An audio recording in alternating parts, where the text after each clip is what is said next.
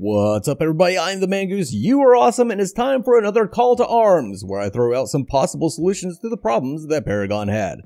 I'm not a game developer and some of my ideas are a little out there, so if you think you have something better, or if a hero I cover needs to be left alone, let it fly in the comments. You're not going to hurt my feelings, and many times you guys end up having better ideas than me. Today we're going to talk about one of my personal favorites, the Fae. I can't really put the problem with the Fae into words. Luckily, Epic did it for me. Right there, support. They tagged Fae as a support without giving her an ability kit to match the tag.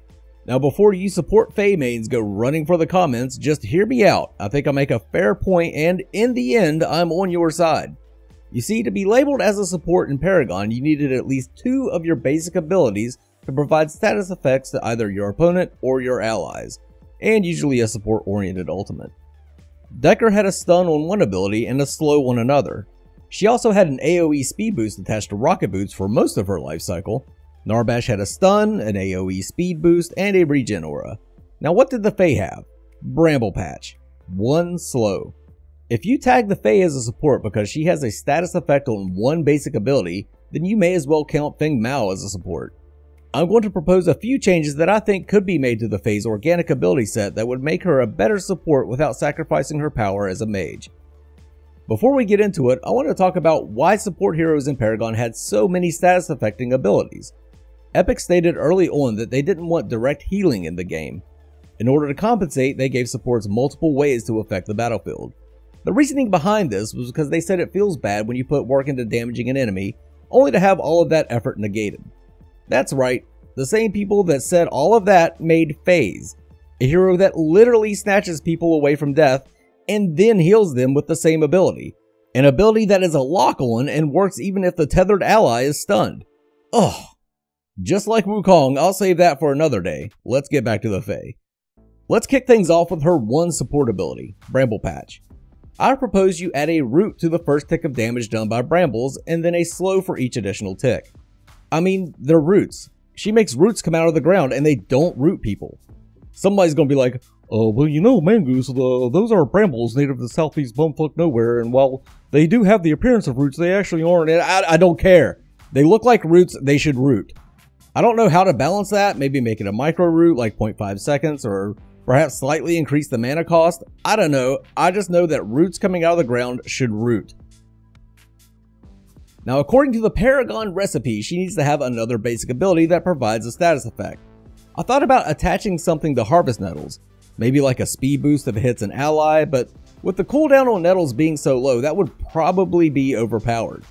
You could extend the cooldown on Nettles, but that would detract from Fae's Mage Kit. She kinda needed that poke to play mid or off lane.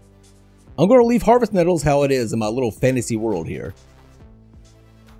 That leaves us with Untamed Growth.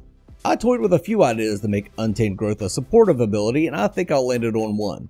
The flower is spinning wildly, so allow allies to use that centripetal force to their advantage. Make it so that if the Fae or any allies that jump while inside the radius of Untamed Growth are launched a short distance in the direction of travel. Nothing too far, maybe just a little further than a Twin Blast rocket dash. That would give her a way to save allies, speed up their chase to secure kills, and would give Mage Fae a much needed escape. That may be too much. The Fae was okay as she was, and this might send her over the edge into overpowered, but I'm fine with that. I loves the Fae. A little off the support topic here, but one thing I always wish they would change about Untamed Growth is giving her the ability to pop it early.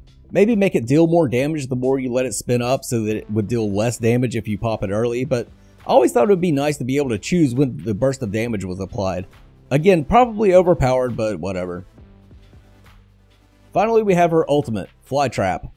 There isn't much I would change here. I think this is the main reason she was labeled as a support to begin with. Her ultimate was great for either saving allies or setting up massive combos.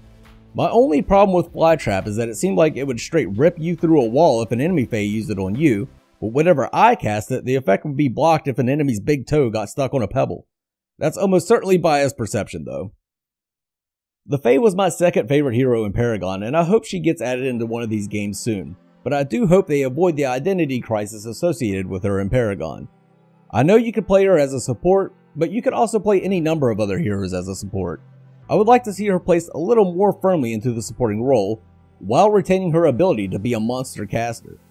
I know that sounds overpowered, but hell, Belica had dual status effects and could be played as a support or a caster. Gideon had not only 2 status effects on his basic abilities, but also had massive crowd control on his ultimate. So if heroes like that can exist in the game, why not make the Fae be more like them? If you enjoyed this video, hit that like button. If you disagree with me, hit that dislike and let me know why. If you haven't already, go ahead and subscribe now, because you are not going to be able to search for my channel. You'll just get like 100 videos showing a mongoose killing a snake. I'm out of here. Mangoose!